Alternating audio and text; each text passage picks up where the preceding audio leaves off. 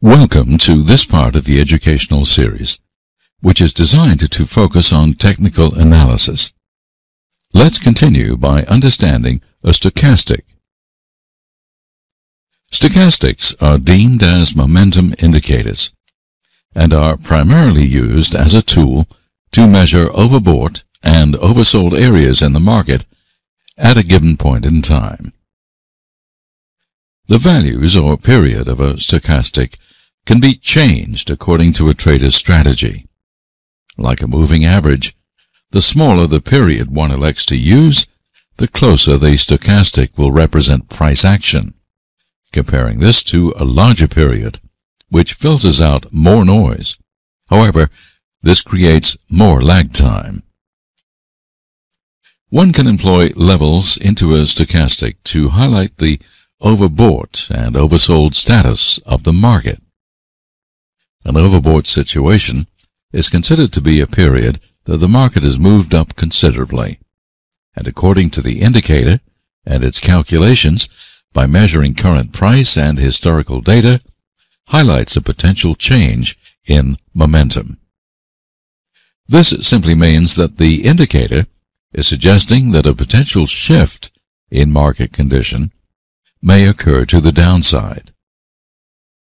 An oversold condition is one that reflects the market moving lower and overstretched, with a possibility of a reversal highlighted by the indicator to the upside. Let's take a look at the live market.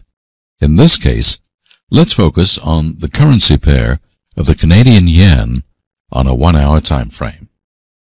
On this chart, the values we have selected to use is 75 for the overbought status, which is highlighted by this line in this area, and 25 for the oversold area, which is represented by this line here in the upper area.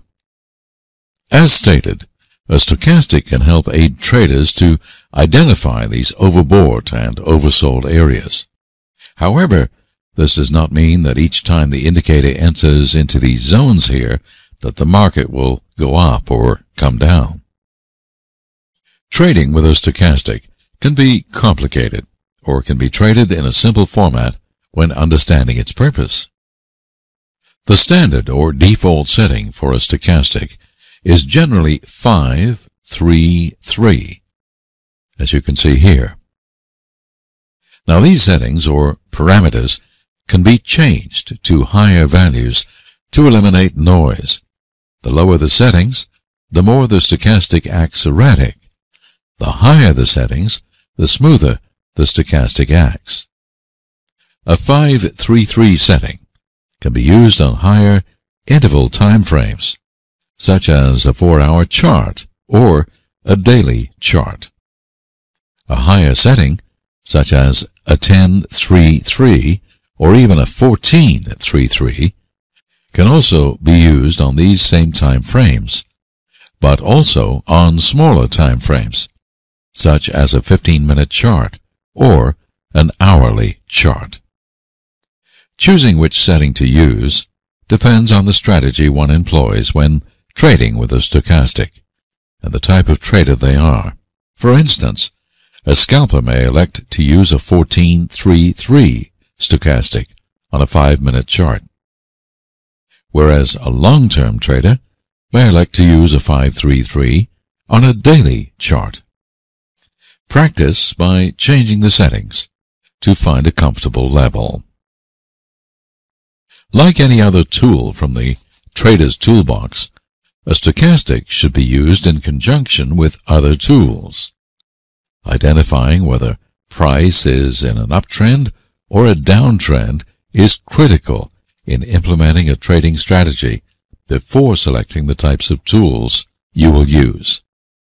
Off this 1-hour chart on the CAD yen, we'll elect to use the 14-3-3 setting for the stochastic. Now, as stated, to use a stochastic in a trading strategy, let's identify if we are in an uptrend or a downtrend first. In this example, price is making higher highs and higher lows, illustrating an uptrend. Once this has been established, one must define the direction to trade in. In this case, we will look only at taking longs or a buy in the market. Firstly, we need to pay attention to the oversold area here, at this point here. Once the stochastic enters this zone, this will govern the entry point to enter a buy order once the two lines have crossed upwards. The K period has crossed the D period line at this point. It must be stated that an entry is confirmed only when this occurs in the zone which is the oversold area, not above the area. It must be clearly in the oversold status to warrant an entry. As you can see, a buy order could have occurred at these points right here. Now, at this point here, price is making lower lows and lower highs. Therefore, we start to look for shorts or to sell, no more longs. We need the stochastic to head into the overbought area and wait for the stochastic to hook down and cross over in order to enter a short. From this example, this is the only opportunity here for a short, as we know price is going down, and for the first time, the stochastic is in the overbought area. Apart from using price action alone to define direction when trading with a stochastic, one may elect to add a filter into the mix to ensure a more detailed strategy. Adding the Trading at MA band indicator as a trade filter could help eliminate a lot of bad entries. It's a conservative approach by adding moving averages into the equation. For instance, once price is trading above the band, as you can see at this point here, we only look for longs or to buy. As price is trading below the band, we look for shorts or to sell. What we are doing is defining the trend by saying that the MA band is the filter. Above it, we buy, and below it, we sell. As you can see at these points here, price has been trading above the band, which warrants a search for a long entry. At this point, we have to look at the stochastic to make sure it's in the oversold area as it is here. Then we wait for the stochastic to hook up and cross over, then a buy order can be executed. Typically, the close of the candle or the bar should be above the MA band. However, at times it works just as well while the candle or bar closes in the band. Once price drops below the band, looking for a long is invalidated. Even though the stochastic has entered the oversold zone here, the band filter is indicating a potential change in the trend to the downside. Therefore, the trade criteria has not been met. If we look at a short example, this is the only trade opportunity to sell the market here at this point, as price has been stair-stepping down, forming a downtrend, and price is also trading below the MA band. Therefore, once the stochastic enters the overbought area, we look for a short once the stochastic has hooked down and crossed over. As you can see here, the parameters of the trade were not met. Even though the market did go lower, we did not have the stochastic in the overbought area at the time, even though price was trading below the band.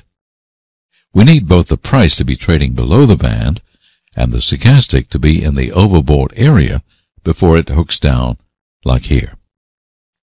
A stop loss can be placed below the band if we're looking for longs with a profit target 2 or 3 times larger than the stop loss, ensuring a good risk management ratio.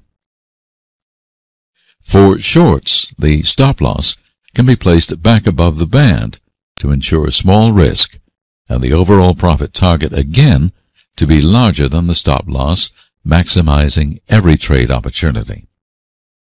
Trading It has designed and programmed a custom stochastic called Trading It Stochastic Buy-Sell in order to help filter trading with the trend in relation to stochastic trading. This, like most custom indicators, can be found in the Trader's Toolbox section.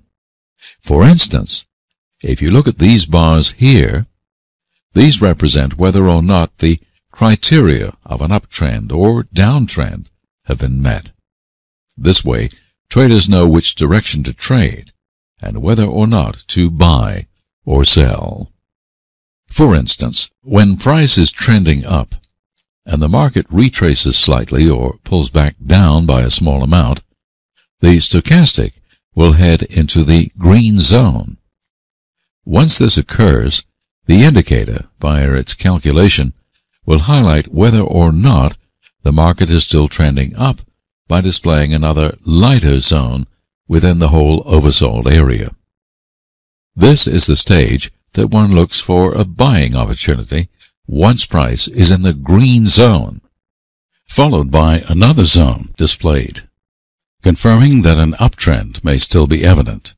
In this case, the second zone is highlighted by a lime green color. What this means is that the indicator will filter the potential setups to buy and when not to buy. If both zones are not visible at that point in time, the trader may elect to skip that trade and not buy, as the market may come down and not go back up. As you can see at these points right here, price was trading in an uptrend. Price went up, then retraced, followed by the stochastic entering the green zone, which was then followed by the second zone, appearing to add strength to the setup. Once this occurred, then the stochastic crossed over to the up, and then a buy order could have been executed. If you note at these points right here, both zones were not displayed. We only had the stochastic entering the green zone. We did not have the second lime green zone appear, which tells us that price may come down, and it's safer not to take that buy at this point. Basically, the second zone acts as a filter to add extra confirmation to this trading strategy of using the stochastic here as an entry point.